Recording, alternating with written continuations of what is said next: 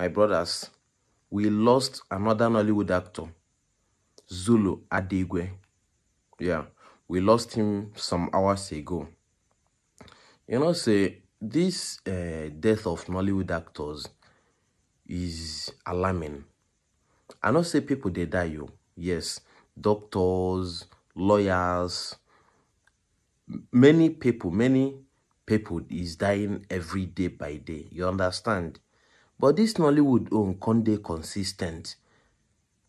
After this person, after this person, since the beginning of last year, it has been consistent. Not even last year, last 2 years.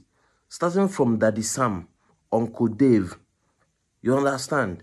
All of them get to Ameshimonago, Mr. Ibu, and all of them. You understand? Some of them have even fall sick and later regain their health. Somebody like Zach Oji. He came online a few days ago to announce that he's now heart and healthy. You understand? Then somebody like Junior Pope can't die again. This thing is alarming. People have been complaining, saying, what is happening in Nollywood? What is happening in Nollywood?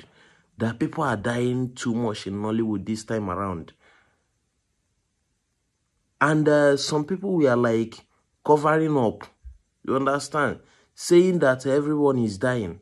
No be only Nollywood actors. Even me. I'm also among those that are saying, no be only Nollywood people are dying. But this one is giving us concern.